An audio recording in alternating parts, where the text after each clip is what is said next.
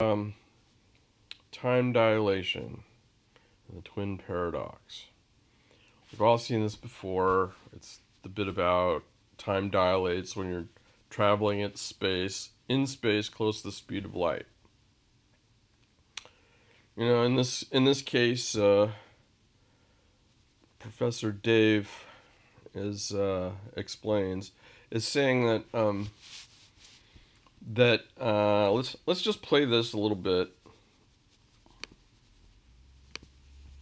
On the spaceship, there is a device that emits a light pulse, which hits a mirror and bounces back to a detector that sits right by the device. Each observer has a clock, and we pretend that the observer on Earth can see what's going on in the spaceship. For the astronaut, it's easy to tell how long it takes for the light to make the trip. If speed is distance over time, then time is distance over speed. So it's just twice the distance between the device and the mirror to get there and back, divided by the speed of light, or 2d over c. Let's call this time interval delta t0. For the person on Earth, it's a little different because the spaceship is moving relative to Earth, and therefore the light pulse has a horizontal component of motion in addition to the vertical one. Okay, so here the spaceship is traveling perpendicular to the man on Earth. It's a right angle between him all the way up to the elevation where the spaceship is, and then it's a right angle between his line of sight and the spaceship's path. And I would argue that the man on Earth, moving at constant velocity in the opposite direction of the spaceship, could also have a light clock with the same distance d between the detector and the mirror. And so the converse is true. For the spaceman traveling in a perpendicular path,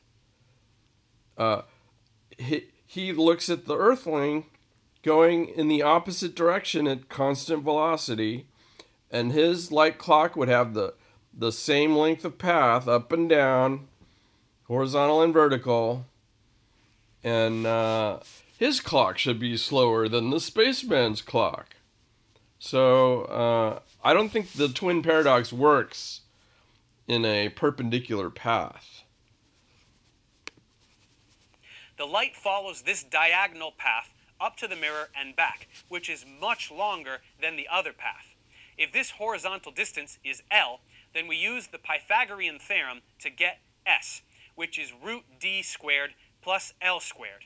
So twice this term will be the distance traveled by the light pulse according to the observer on Earth.